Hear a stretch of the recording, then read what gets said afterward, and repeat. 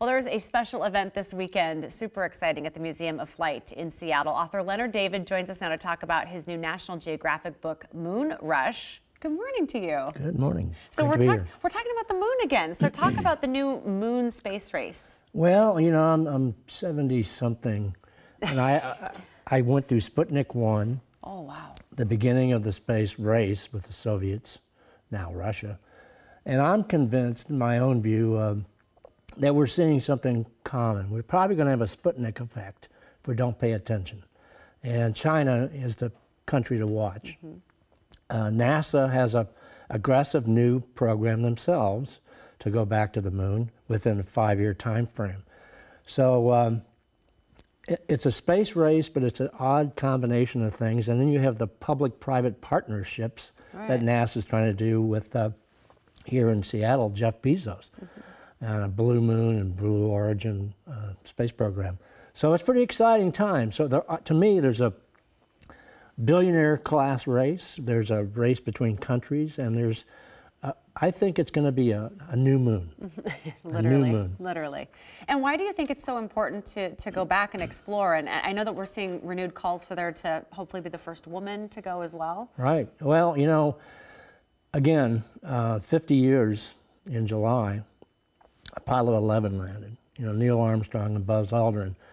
And, you know, between 1969 and 72, we had 12 people walk on the moon.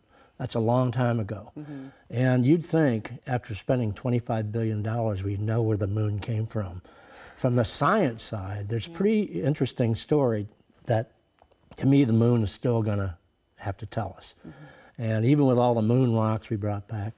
So that's one part of it, the science. Multiple countries are very interested in going back to the moon for technology reasons. You have the European Space Agency, who's trying to design a moon village. They haven't picked a mayor yet, but you know, they'll probably get there. Yeah, I don't know about that one, but China right now has got a far side rover on the far side of the moon. It's running around taking pretty interesting new science data. So that's China. So you have all this hubbub. And I think the moon looms. It's going to be big. It's going to be in our future.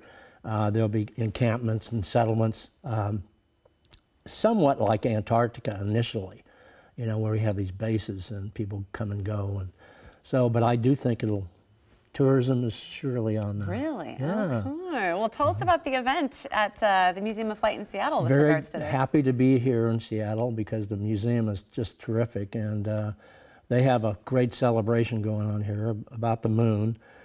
But you got to learn about the moon in the past. That's great, but also we got to start looking at the future, and that's multiple countries going. Can we work together?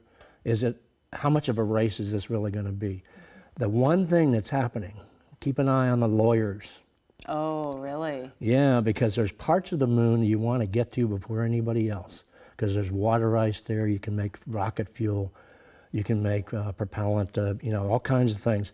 So the lawyers are already hovering around the craters, you know, who's going to be a lawyer. So that's another part of the story. Well, thank you so much. Yeah. Author Leonard David, we appreciate it. We look forward to the event today. And it's so interesting. We talk so much about Mars that we don't hear as much about the moon. So thank you for your perspective. Thank you. Appreciate it.